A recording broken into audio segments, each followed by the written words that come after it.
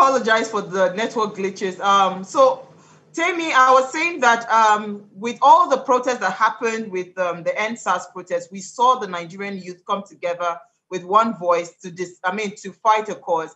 And we are seeing that power in the unity, can actually transform, or head us towards the new Nigeria that we're hoping for. So because we've lost a lot of time and we have guests waiting for us, I'll just call up on Mustafa first.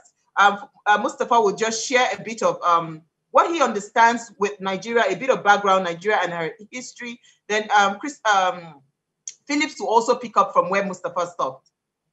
Mustafa, are you there? Thank you so much for joining us. Yes, thank you so much for having me. So basically, talking about Nigeria and our history, most times we start from 1914, which is when there was the amalgamation between the southern and northern protectorates. And before then, we've been seeing Nigeria living in different, let's say, tribes or nations, let's put it that way, nation states, before the arrival of the British. And from then till 1960, when we get our independence, the British themselves actually were aware that we were a society or we were a country that was with diverse people, and we have different cultures. So in bringing them together, I think one of their major fears, and they actually have this documented anyway, one of their major fears was the fact that these guys from the northern protectorate, formerly northern protectorate, the northern region, and those from the southern protectorate, which became the western, eastern, and midwest region, you have different cultures, you have different ways, you have different traditions and values. So making sure that there is that unity, like you mentioned, was like one of the major fears they had.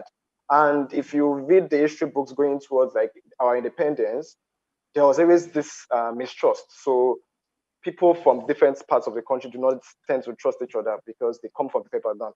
However, we've been blaming the military for a long time, and when you look at what's going on in Nigeria, I think that's what's quite a lot of commentators and what you tend to get, where after the military coup in 1960, the first military coup in 1966, what it destroyed was regionalism. And that regionalism was something whereby each region was growing at its own pace. And there was not so much power at the center. And because of that, the sense of nationhood was, yes, there's Nigeria, but you felt a sense of nationhood with your region. After the military took over, there has been so much interruption that we either blame colonialism from 1960 or we blame military rule. And if I fast forward to 1999 to 2019, that's about 20 years, we've been able to govern ourselves for like 20 years. So it starts to ask the question, like, is it really about blaming the past or taking ownership of our responsibilities? And we are trying to link it to what your introduction was basically is, between 1999 and 2019, you have children who were born within that age or within that period. And basically they grow up in a society where there is a lot of cultural influence from the mobile phone itself, social media and all of that. So what you have is, you can't really yes, the past is there, but you can't really hold on to those structures in leading us to the future. You have to understand that things are changing. The demography of Nigeria is actually more towards the youth. I was reading recently whereby like about 44% of the country's population is from 0 to 15 years old. And that's very, very alarming because you now start wondering, like, what are we planning for? So in terms of nationhood and unity and trying to link it back to what's packed over of this conversation, I feel it's more about most of what the older generation held on to can no longer be used today. You can't really divide someone who is probably chatting with someone in US or Kenya or where. So they really does feel like we are much interconnected than those division of, oh, you're Hausa, you are Igbo, you are all of this. So I feel that's where, looking from our history, those divide and rule tactics that have been working for so long, it seems it's quite obvious now that they no longer like have that kind of power they had in the past before. Okay. Absolutely. Thank you. So you called out Ibikule Phillips, just to give your own introduction, then before the ladies come in to ask their questions. Ibikule, are you there? Thank you so much for joining us. Thank you. Well, most of us have done a fantastic job of outlining the history from 1914 because what it is, nobody who's wise will argue that unity has been elusive for the entity called Nigeria. And there's a reason why. It's because they've taken out meritocracy. The British left behind something they know was going to destroy meritocracy. But also, most of us touched on it, that we can't keep giving ourselves the excuse that the past put us in a trap. After 60 years, we should have figured out how to wriggle out of that trap. But unity is a thing that, if you are focused on the job, nation building is a mission. It's not a day's job. It's something that has to be deliberately done. So maybe I won't bother looking at the problems again, because I was even going to tell Mustafa that if we look before 1914, there were things happening, because the British went around defeating one Oba after the other. There was something they call gunboat diplomacy. 1903, they seized the Sultan's scepter. The scepter of the Sultan was going to 1903. 1860, they took Kosoko, with their gunboat diplomacy. They were taking things. So the thing was a business. The thing we are calling Nigeria was a business. Before 1914, somebody paid 893,000 pounds to buy the business from the Royal Niger Company. Until now, they haven't let go of the business. They just have their proxies who are running the thing, and that's why it's a mess. What most people don't realize is that a bunch of military adventurers seized power in 1966. There were 2 coups in 1966. I'm not talking about the first one with Kaduna and Zogu. I'm talking about the second one in July. And those people, since then till now, they've been taking it in turns to run the country. The only person who has joined them since that 1966, that was not part of them in 66, was Goodluck Jonathan. So going forward, the first thing we need to do is, number one, job. That thing we're calling a constitution is rubbish. It's not we the people. It won't take us anywhere. I'll go straight to the exclusive list. They put about 5,500 things for one man to do. It's impossible. You can't even generate electricity, even if you mean well. If I come now with my company and I say, look, we can put lights in Lagos non-stop, 24/7, it's a lie. The exclusive list says I must put my electricity that is my own, I must put it on the national grid. So there's things that we're using to hinder ourselves. The same exclusive list, it removes responsibility from this government or any other government. They have zero responsibility to you. All they do is harness the business. It continues as a business. The thing that happens in NNPC, the thing that happens at the Ports Authority, MPA.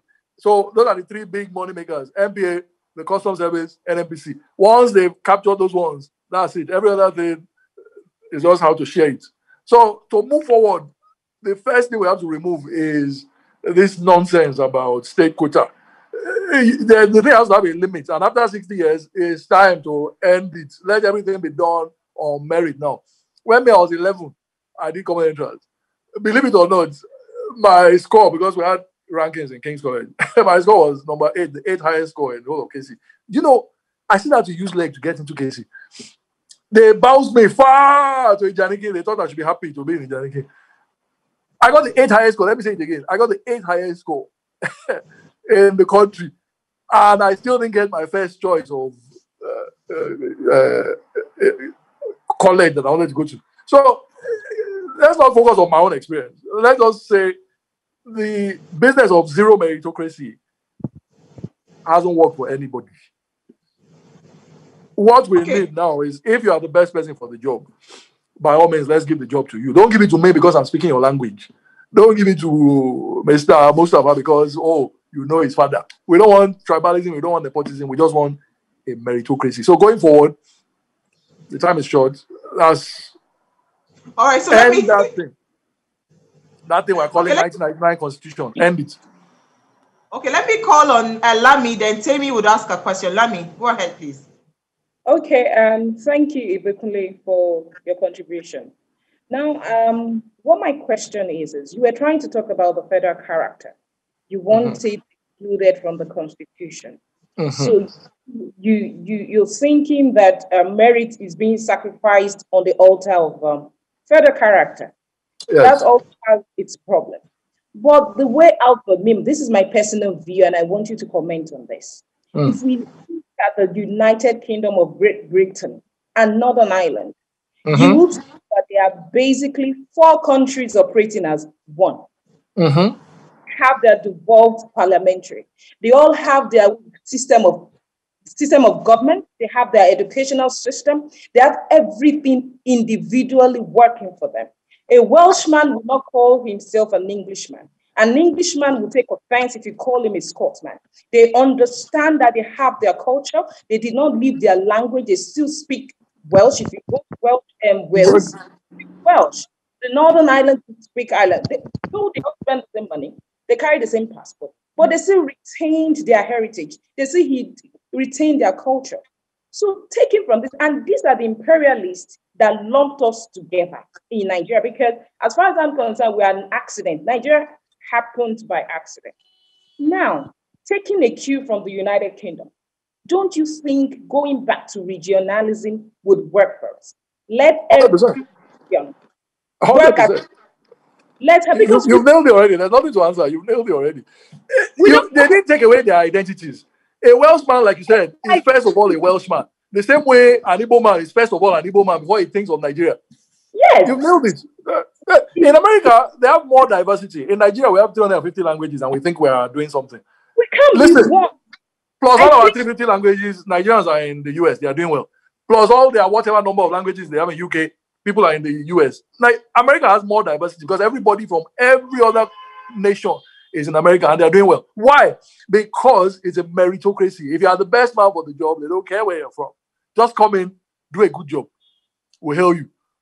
We'll give you national honors. So look at what happened in 2015. In 2015, some people got together and rebranded. And this is the thing. People have to pay attention. Everything that happens in front of everybody, people forget. They have short memories.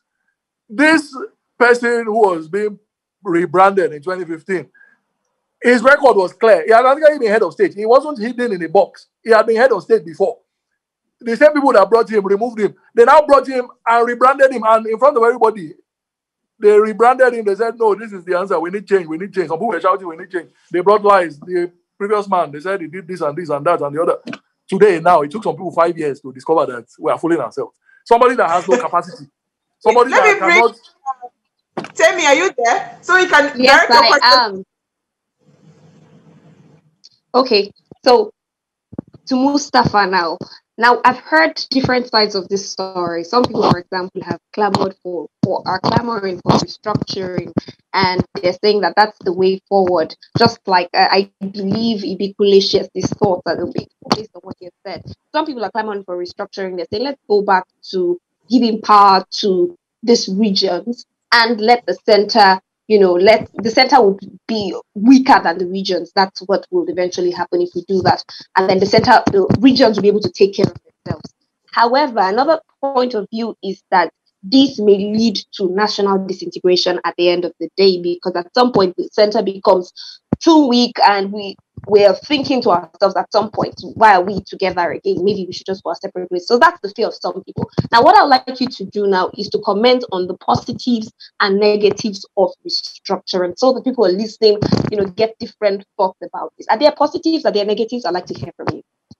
Okay, so there's basically no system that has no positive or negative. So just the way, even the military, as much as it's condemned, they did some things that were good. Even the colonialist form of the colonialism itself, it actually had some, some positive sides to it. But basically, in looking at regionalism itself, is taking us back to our history and saying, okay, during this period, were there some benefits compared to when we were using the regional system of governments? And if you look at it back then, or because I wasn't alive then anyway, but if you go back to the developments that happened during that time, what you see is where each region is actually very competitive and they are going at their own pace. And there's a reason for that. Like the last commentary before this question was basically like, you are speaking about the Irish or the Americans or the United Kingdom. Basically, the thing there is this: you talk about your history, you talk about your sense of culture, and where is your allegiance to? If you feel it's very much towards the center, it's almost like a long, like a long vault. So basically, you want something that is actually closer to you.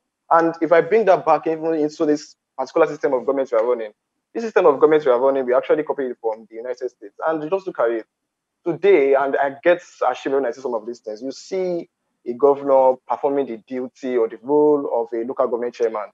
And because most of us are not even aware, we are just like, oh, we clap for him. So there's the power already there, but it's not actually devolved to the lower, what's it called, the lower level itself. So regionalism for me means whereby it's quite a lot where you are trying to put too much of issues on one man's what's it called head, let's put it that way, or one woman in case it's the president anyway. But basically trying to see where can I delegate some of these roles and powers so that this person can actually pay more attention to what's going on. And from even the process itself, it actually shows whereby if you actually understand the way your people are, you would not want to shoot your neighbor. Because if you are a policeman or a policewoman who comes from a particular community, I'm very sure you would hold that sense of communism, like, okay, this person is someone I know very well. So irrespective of our fears, going back to your question, whereby restructuring, but this restructuring itself, it has already become like a broken record because I think since 1999, there has always been like different, I think the last one was held during the last president's time. But I think there's always usually one consensus. And when we talk about restructuring, there's one thing there whereby it's always like a top-down approach. And it's almost what I mentioned earlier, why we are not really involving those who need to be involved. We seem to be deciding for the future where we might not be in. And those people who actually should be in that future, they are not given what to participate in. So for each system, like I mentioned earlier, you have your merits, you have your demerits. But the most important thing is to actually try and see what the focus is for and try and make it work within it. Because even the one we have today, we're actually not making it work. So we are like, okay, can we try something else? Because it's already 20 years, and we seem to realize that from 20 years, perhaps the greatest lesson we have learned is the fact that there's too much power at the center. And we are like, okay, can we actually try some? Because, for instance, part of this regionalism or some of this talk actually has been community policing. We complain and say, oh, there's too much power, you give it to a state governor. However, there's also too much power given to the president. So, give or take, whether you like it, there will always be this positive side to something or negative side to something. Each system can actually be abused. But if we hold these people who are accountable to us, if we hold them responsible for their actions, I believe we can make all of these systems work. Okay. All right. So I was going to ask, Temi, you want to come in, Temi? Go ahead. No. I was just going to summarize what you said, but you're here, so that's fine. Go ahead. Okay, so I was just going to say that you're looking at it as unity in diversity, and the fact that it needs not be as it has always been. I mean, you mentioned that it's been a lot of years down the line, and I was going to have a follow-up question. Oh, may I go ahead? Please go ahead. So what would you say is the way forward now? I mean, there's been a lot of clamoring, there's been a lot of talking about this thing for some time now. What would you say is the way forward? And is it going to be like some, for example, what you mentioned, saying that, oh, it's been like this for some time, let's try something. It sounds a little bit experimental. Let's try something else. Let's do something else. Would you say that this is something that, like, from perhaps other states, other countries, you say that this is something that we've seen work and we'll be able to imbibe it? And if you have those examples, I'd like to give us, because it sounded a little bit like, let's experiment with this. And I'll say that, what steps would you say? Because you mentioned that some people should be involved, and that was talking about inclusion. And I would like to say, what are the practical steps that you're suggesting? I'm hoping that we are speaking to people who have some power, not just young people, but everyone who has some power who's listening. So what would you say is the way forward? I would just like to ask you. Okay, thank you for that. So when I say some practical steps. Okay. So when I say experimenting, it's actually not even like trying a system that you've actually had a previous experience with before. So we've mentioned between 1960 to 1966, or 1963, basically, when we had the first republic, basically. So it's not something that we've not had an idea, or we didn't have, because if you look at the history of Nigeria before the independence, the southern region was actually not the southern, the western and eastern region, they were ready for independence. The northern region wasn't ready for independence. They said, oh, give us some time, and we need to be sure that, okay, we could be responsible for these goals, and we could be at the pace of this other region. So you could see that we actually had some history of going at your own pace before. And if you look, most times when you talk about Nigeria, you look at the information, and most times you see where, if someone gives you an information about Nigeria, for instance, you look at poverty level in Nigeria, and you start going through it, you start realizing where there is some need for attention in some particular areas of the country. And because of that, because we've been, let's say, lumped into one, it doesn't give this focus on if the president or whoever is in charge there focuses on one particular area, it will seem as, oh, you're only helping this your region or this particular region of the country. If you focus on another area, there will always be this clamor of marginalization and all of that. So there is always too much responsibility on that particular figure. However, to your question where you say, what are the practical steps? I feel most of what we do a lot of, it's more or less like a talk shop. So you are very much interested in setting up panels, having discussions. We are actually talking this way and we don't take any action. And for a very long time, what we are saying is that if we do not take decisive action, what we'll keep on doing is we would let this, there will be this tick that will just... Can I come to Ibi Kunle, Mustafa? Just hold that thought a bit, because I would like to hear Ibi Kunle's take on this comment that I'm about to make. Do we really need unity to building a new Nigeria? Do we need to be united as one to building or to birthing a new Nigeria? Ibi Kunle, are you there?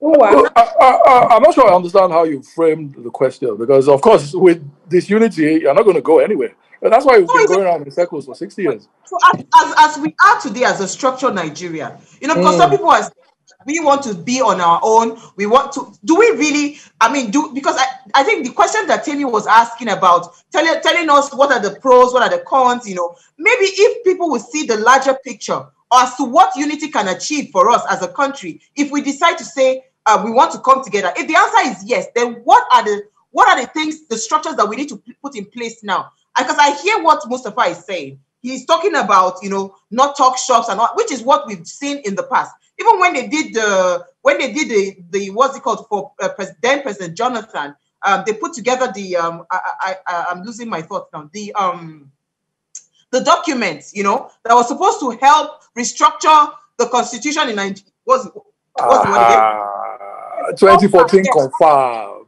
It was not implemented. So let me. You see, we like to deceive ourselves. If we continue without restructuring, the only thing that will happen is that one strong man from every region will come, snatch the baton, run his own direction. You see how what is happening now is we haven't finished Lagos-Ibadan railway. Somebody said they want to build from Jibia to Maradi, passing Daura to inside Niger. The volume of business, I can tell you straight up, in Niger Republic, their entire gross domestic product is $12 billion. Their entire budget for 2019 is $2 billion. You now want to take $1.9 billion to go and build a rail line. Is it for you to bring people to be rigging election? Okay, let's be positive. They say moving forward. I don't want to get angry here. To move forward positively, I've thought about it and I put two things as priority. The first thing is, in Nigeria, we keep saying get your PVC as if it's who voted. It's not who voted, it's who is counting the votes. What happened in 2019 is that the president went to go and bring his niece. Amina Zakari is the daughter of the Emir of Kazauri. The Emir of Kazauri raised General Buhari when he was 4 and his parents had died, when he became an orphan. So I don't know how I can go and bring my niece to count my votes and she won't make me win. So it's not who is voting, it's who is counting the votes. So the first thing we need to do, make everybody's vote count. Let's hear the voices. What are the people saying, whether rightly or wrongly? Wherever you are, let your vote count. If you are in Maiduguri, if you are in Zamfara, if you are anywhere you like, if you are in Aba, once you vote, immediately the thing should go to where there's no middleman. We don't want any collation center. Amina Zakari was manning the collation center. I hope I'm not, people get afraid in Nigeria, So maybe I shouldn't be talking like this, But that's number one. Let votes count. It's simple. There's blockchain, there's all sorts of technology. That's number one. The second thing, that thing we're calling constitution, we keep referring to constitution, is because of this constitution. That's why they will now come. They say they are doing a panel of inquiry. As if drones didn't already record what happened. God has caught them this time around. That place in Lekki, Army had no business in that place. Why? Because there was nobody disrupting the peace. For Army to show up is because the police commissioner and all the policemen in Lagos would have said, we've tried to keep the peace. We have failed. governor, you have to call in the army. When the army come, if and when the army come, it's not that they immediately become the enemies of Nigerian citizens. No. The army, they are supposed to do 3 things. Number 1, clear an escape route for whoever they are dispersing. Number 2, draw a line and say, army is here now. We stop playing games with you people. Anybody that crosses this line, you are inviting gunshot. Number 3, there's a diarist. That diarist is there for a reason. It's counting every bullet. The next morning, when the army wake up, they must go and account for every bullet that they use. So none of this was present in Lekki. I don't know about the other places where there were problems. Maybe they needed army there, but not in Lekki. Lekki, people were sitting down, waving Nigerian flags. And this is the idiotic thing about, what's going on in Nigeria. Somebody just came up with a text, said, oh, my uncle, my father, my grandfather is a general or is a brigadier. He told me that if you are waving green flag. Who said that? There's no such thing. It's nonsense. And people had to pay with their lives to discover that we were lying to each other. And then people were spreading that tweet. That day, I wanted to cry that day. I was watching that thing, DJ Switch and Godson 45. They were showing it live on Instagram. They were telling them, sit down, sit down. The shooting had already started. They said, sit down, sit down, sit down. People actually sat down. They were waving their flags until they started seeing blood. Look, 2 things. Number 1, let votes count. Whoever you are, wherever you are. Number 2, reform the constitution. We can't move forward without restructuring. Let everybody develop at their own pace. If some people want to sit down and be reciting verses in other languages, whether it's in, I don't want to be, they should sit down and be doing that. If that's a skill, while the world is coding, 11-year-old children are coding, they're writing code in Japan. We are here. Some people are reciting verses in a language that nobody even speaks in Nigeria. If that's how they want to proceed, they should continue. Okay, but let me get Lami. We should, everybody should proceed at their own pace. Okay. My question is, yes, I understand that we have to restructure. There's a lot of pullbacks in the Constitution. I've always advocated for that. I think there should be an entirely new Constitution. Yes. But, hold on. Even if we now have an entirely new document, don't you think that human development, human capacity development should precede this? Because people's views about development in Nigeria is different. And this is colored by their ethnic and religious colorations. So if we're saying we should throw it away, votes should count. Don't forget, the vote of an illiterate is the vote of a literate person. So I think that we should focus more on human development. What do you think about it? I agree. 1 minute and Ibikule 1 minute because we ran out of time. 1 minute. Yeah, well, again, there's not much to add to that, what you have said. Human development is important. Look what's happened now. As soon as the intelligent people who are buying raincoats, umbrellas, pizza, food, as soon as the intelligent people were cleared out of the scene, look at what the ones that were not educated, look at what they started doing. They don't know any other way. They just know that blood was shed and somebody has to pay. That's it. I saw photographs of Bode Thomas. There's no shop in Bode Thomas they didn't loot. Human development has to be on the forefront, but that is going to take a while. Somebody has to sit down and say, what are our values as a country? What are we teaching our children? History has to be included. It will take time. It will take time, but it's very important. It's job 1. If we had time, it's job 1. But we've gone around in circles for 60 years. I think in the next 10 years, before Nigeria is 70, we need to everybody, once you see a smart person talking, you know that this person is smart. Once you see an experts everywhere in Nigeria, just bring the experts in. Let's move forward. And then we'll start taking these people, we'll drop an educational plan. Human development is important. Okay, so Mustafa, 1 minute, please. Okay, so basically, I think most of what we have done, our assets is our what's it called? Our population is our assets. But unfortunately, what we've been doing so far is we've been misusing it. So it has become a liability, like a ticking time bomb, basically.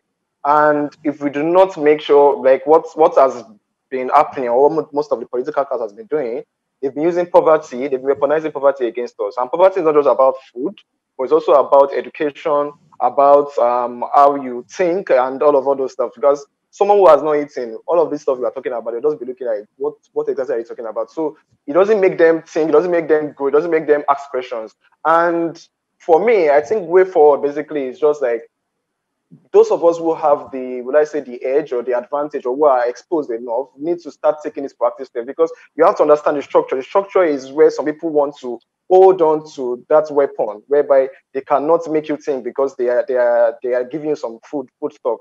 The protest, for instance, for me, what it showed to me was like there was lack of political literacy or knowledge about the country itself. So at the end of the day, people just started picking up information from different places, and we cannot hold our leaders to account.